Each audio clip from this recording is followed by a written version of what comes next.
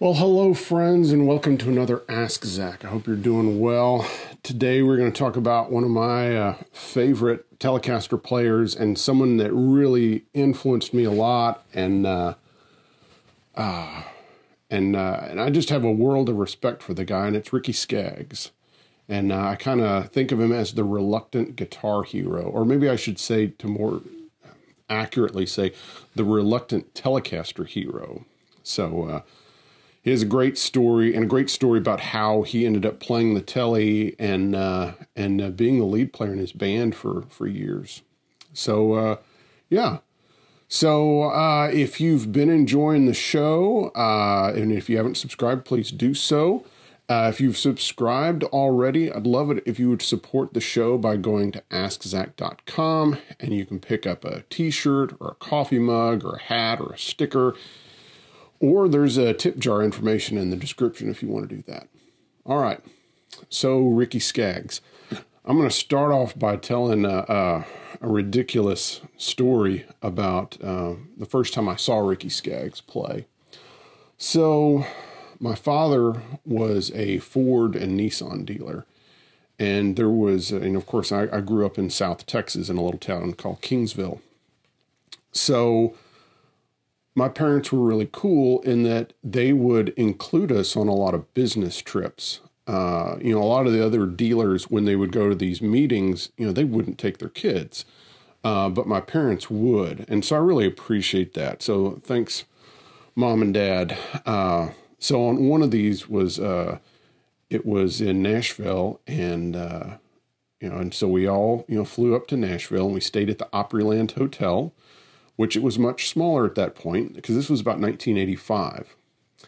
And we went there, and I just have to say, at this point, I was not playing the guitar yet, and I was not really into music, really. I mean, I was hearing the music that was on the school bus, and maybe some stuff. My mom listened to more classical music. My dad would listen to some country music, but we tend to not play a lot of music in the house. So we get to Nashville, and we're told that we're going to go to the Opry, and I had no idea what that was. I didn't know what the Grand Ole Opry was. Here I am, I'm around 12, and I didn't know if this was going to be an opera or what kind of thing it was going to be. So anyway, so we go, and of course the Opryland Hotel is right next to where the Opry House. And so we took a little, tram shuttle thing that took us from the Opryland Hotel with the other, Ford dealers. And we got to the Opry, and we sit down, and here's this, this is a pretty good size auditorium, and there's this big wooden stage, and there's this, kind of barn looking, thing, and wood and such. And like, what is this? And then all of a sudden it starts up, and there's, clogging and square dancers, and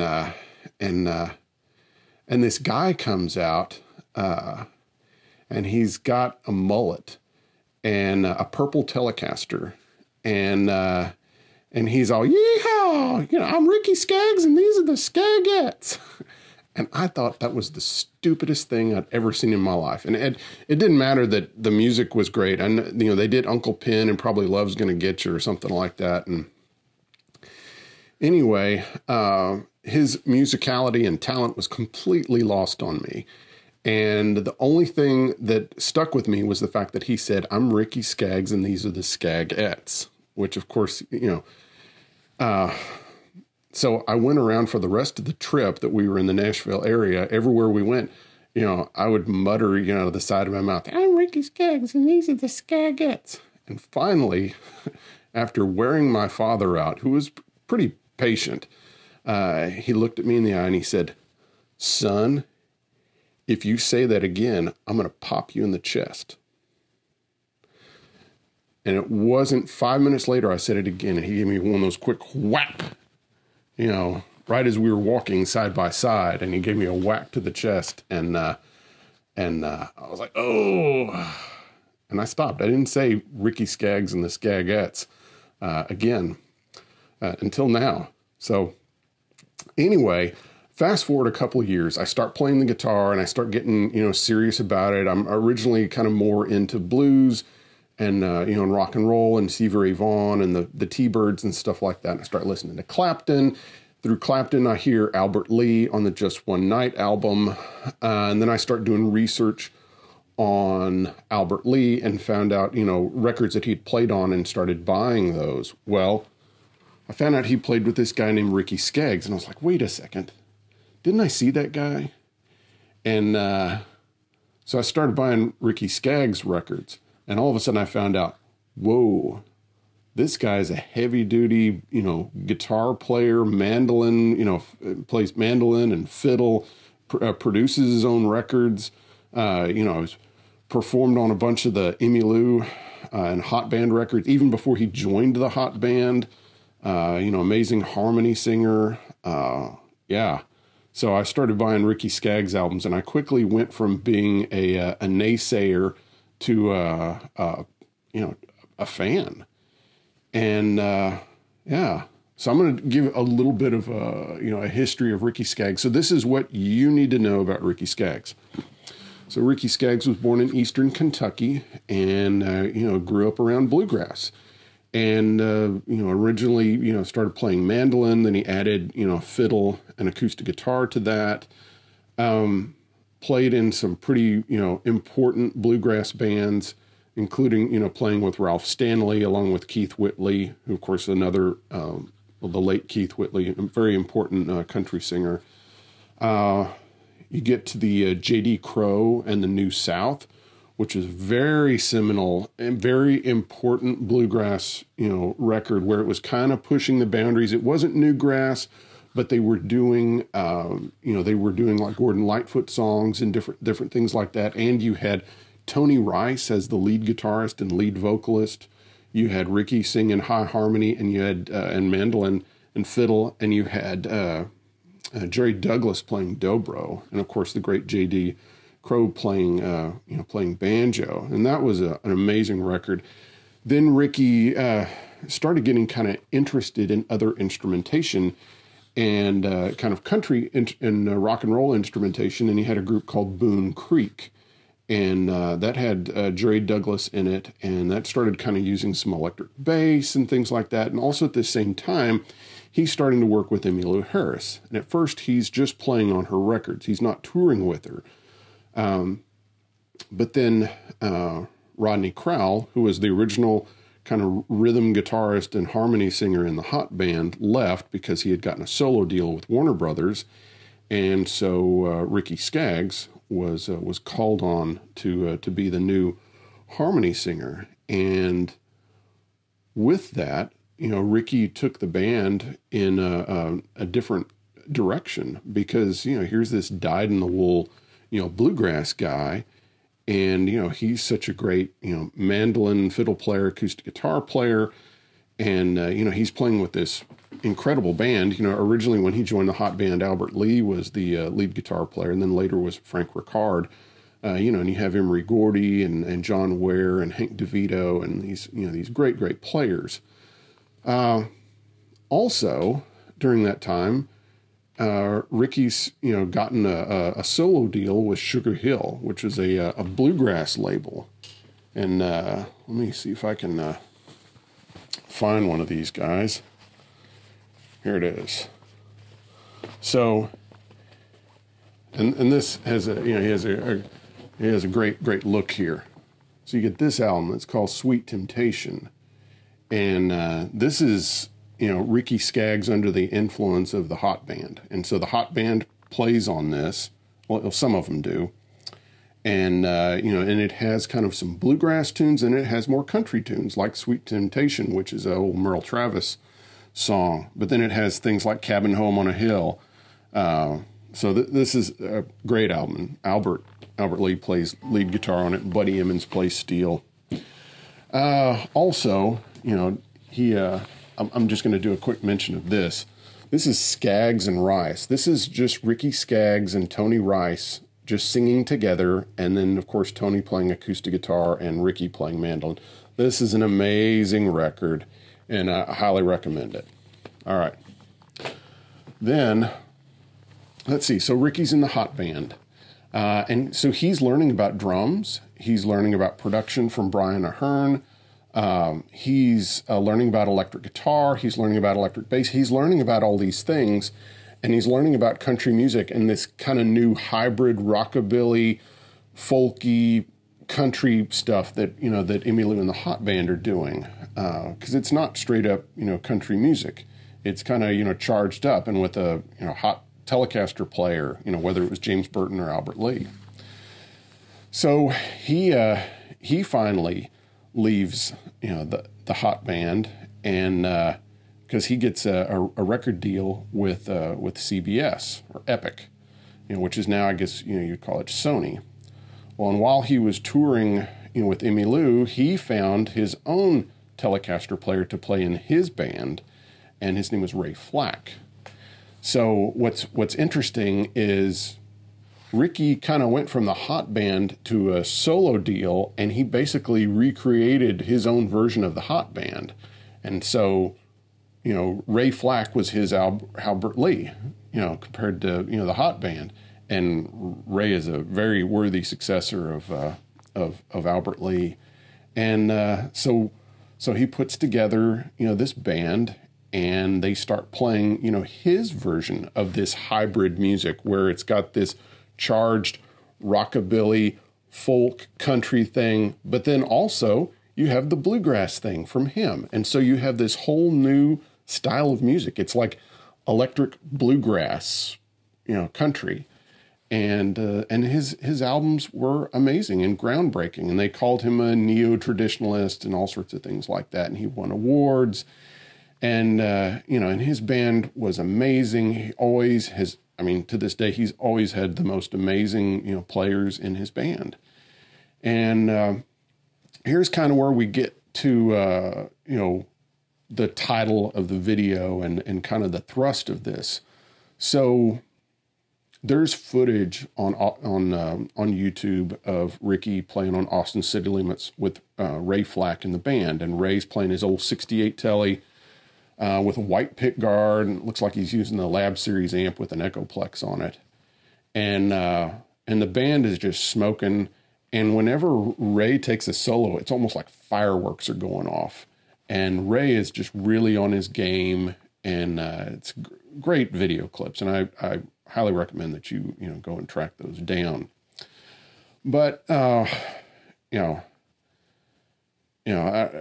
I don't know how to, you know, I'm going to say this the best way as possible, because I love Ray Flacke's playing, and the times I've been around him have been great, but evidently he could be difficult to be around at times.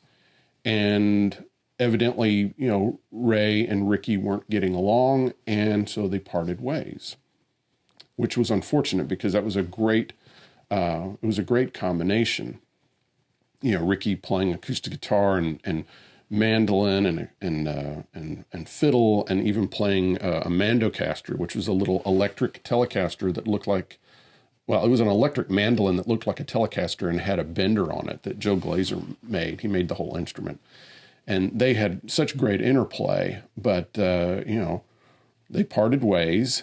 And then, you know, what Ricky has said in interviews was Albert Lee was playing with Eric Clapton at the time, and he couldn't afford James Burton, and there wasn't anyone out there that played in that style. So again, this is the early 1980s, and there aren't a bunch of, you know, hot, you know, Telecaster players out there at that point. It's just, it hasn't become the thing that it became later on. And so Ricky, faced with that thing, with that situation, he decided, you know, and apparently his wife Sharon, you know, kind of pushed him on this, was you can do this yourself. And so he had played a little bit of electric guitar, you know, on Highways and Heartaches. I think there was a song or two where he had played some string bender kind of fills on a slower tune, but, you know, he hadn't really played Telecaster out in front of anyone. And he took it upon himself to go back and learn the, you know, the Albert Lee guitar parts that were on some of his, you know, songs, and also the Ray Flacke parts that were on a lot of his hits. And so he learned those guitar parts. and he had a Tele, with the string bender on it, and he, and at the time, Ray had been using this Lab Series L9 amp, which is a transistorized amp that had a built-in compressor and had a 15-inch EV, and he played through one of those, and he pulled it off. And he's, in the interviews, he's indicated, he was really kind of holding his breath and, just trying to make it through. But he ended up doing a really great job, and he ended up being a great Tele player. And I think what made him a great player was that he hadn't, he had the example of he had been in a band with Albert Lee. 2, he had Ray Flacke in his band. He had done sessions with James Burton and all these other, great players. And so he knew that, and he knew about tone. On top of that, he was a great musician already. He already had, fiddle, guitar, and mandolin under his belt, and knew, melodies and good playing and such. And so he took all of that, and he was able to, create a guitar style that was very much himself. I mean, in some ways it was based on what Albert Lee and Flacke had done on his records, but also he just kind of had his own thing where he played very melodic. He played hooks, and he never just played useless, look at me notes. He always played things that were fitting and kind of bluesy sounding. And so my hat's off to Ricky Skaggs for, becoming a reluctant Telecaster hero, for, stepping up and learning how to play Telecaster, and for, learning how to get a good sound on one. And he certainly did. So I guess this is a good point to talk about, his tone and kind of the guitars that he used, especially in the 1980s. So, the guitar he was seen the most playing was a purple Glaser-made Telecaster style guitar, and so it had a very flame maple neck. And talking to Joe, he was able to get flame maple from Paul Reed Smith at that time in the early to mid 1980s, and he said it was unique because it was more stable than most flame maple. A lot of flame maple would kind of move around a lot, and so he was able to get some really highly flame maple that was stable. So you have this very flame maple neck, and then you had this purple body that was single bound, and you had a white pick guard, had a this type of Goto bridge and the string bender like this one, and then you had the back pickup, which at that point was an Alnico 2 Pro, and by Seymour Duncan. The front pickup was the vintage Tele rhythm pickup. And then later on, a middle pickup was added, which was, of course, the Strat Stack, which, is also, like on Brent Mason's guitar, except that on Ricky's, it has the blade is showing through, and it has a white cover instead of the red cover like Brent Mason's. So he had that guitar, and back in the day, he used GHS Boomers 10 through 46, and those are pure nickel with a hex core, and he had acrylic nails on these 2 fingers, and most of the time used a light gauge pick.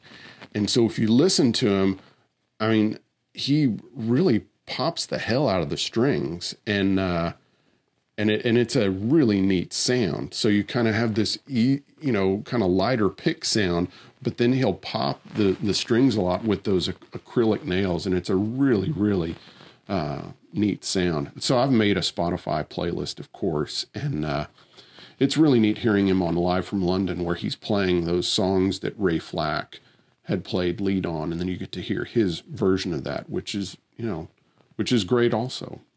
As far as amps, he was Ricky, back at that time was using a Lab Series L9, which was this Gibson-made, Moog-designed amp that, and I owned one. Actually, I owned 2 at one point.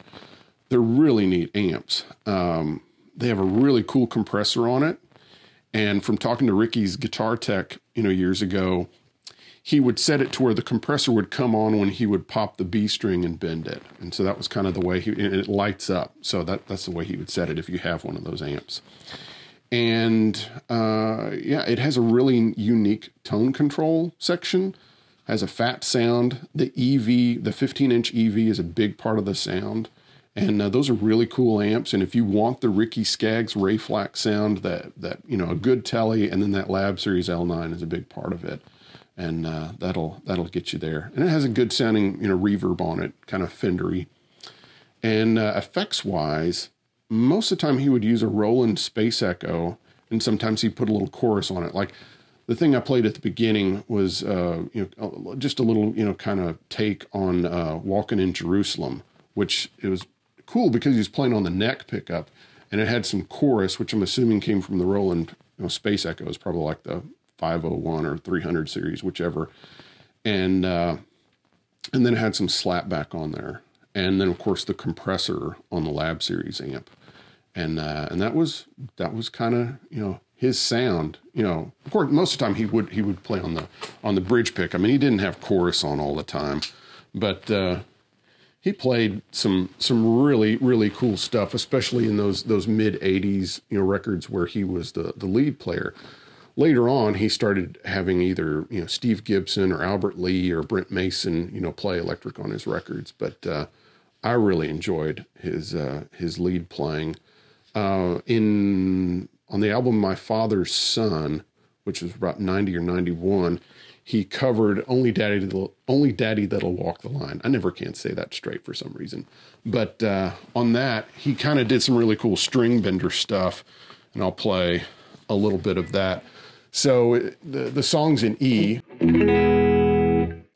And when it goes to the 4 chord, which is an A, he plays this kind of partial A, this. And then he activates the bender, so you get this kind of thing.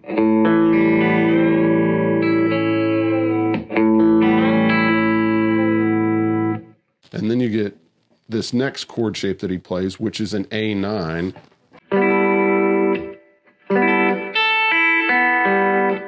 And then when you activate the bender, you get it takes the 5th up to a 6, so it kind of turns it into an A13, I guess.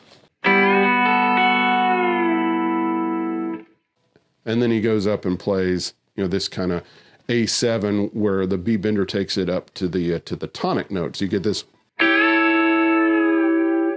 So here, I'll just kind of play the whole thing. So you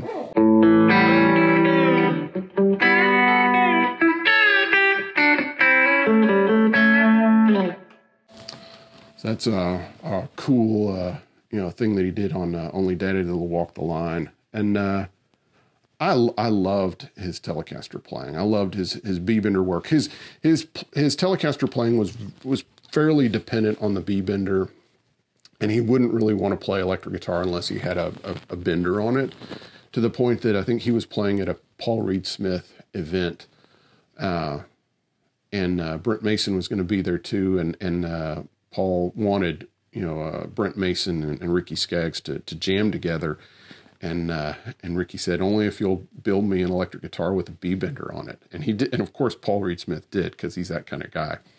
I've seen Ricky even have a acoustic with a B-bender on it. You know, some different, a Loudon and maybe even a Paul Reed Smith acoustic that had a B-bender on it. So very, very neat stuff. Let's see. One thing I wanted to talk about, in the last couple of years, you know, Ricky has played electric again. And I think one of the really neat things about Ricky Skaggs is he's kind of reinvented himself over and over again. You know, it's kind of like he was the bluegrass guy as a kid. He was the kind of bluegrassy sideman with Emmylou, and then kind of went into country music. Then he's playing this country hybrid music. Then he's a Telecaster guy.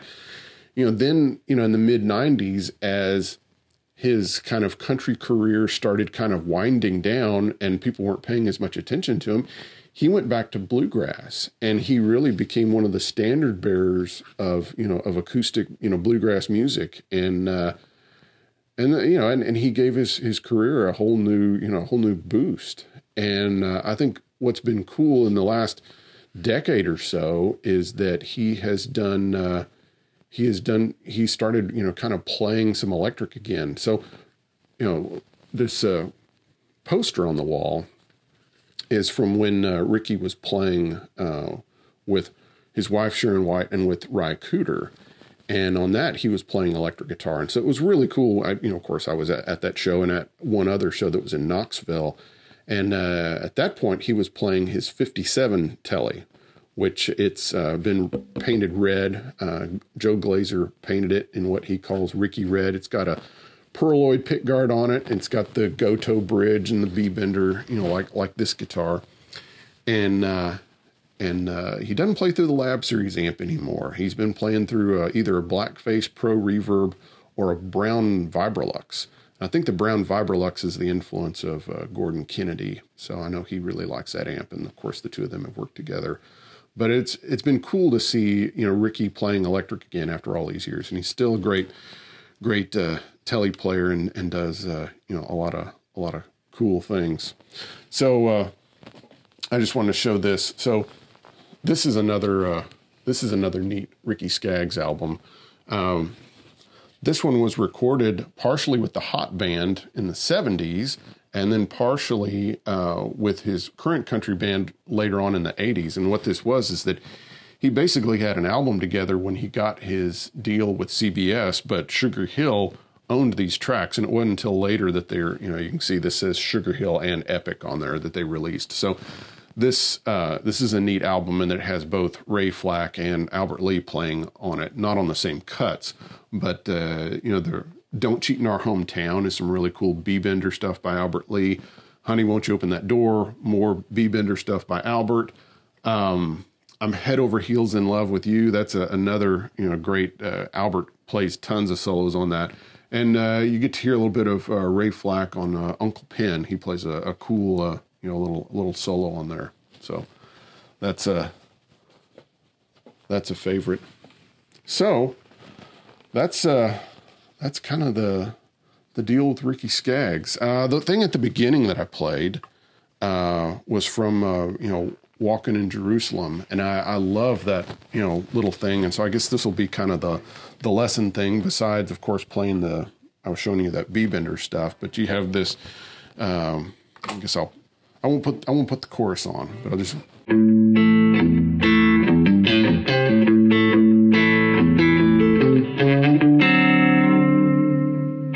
So you have this, you know, kind of, you know, basically playing an A chord and playing an alternating bass.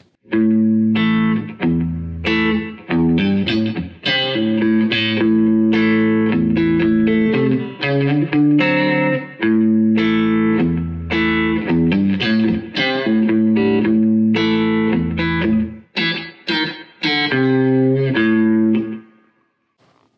I really love that snappy thing, and he would pop it really hard. You that.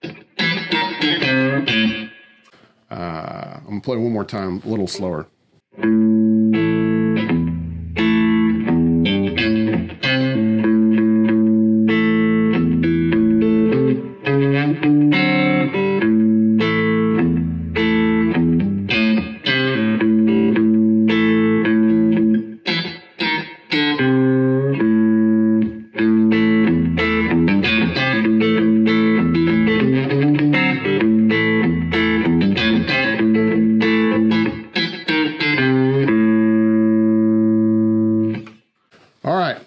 So go out and listen to some Ricky Skaggs. Great Telecaster player. Listen to my Spotify playlist and, you know, pop the hell out of the strings and just have a good time. Because remember, I'm Ricky Skaggs and these are the Skaggettes.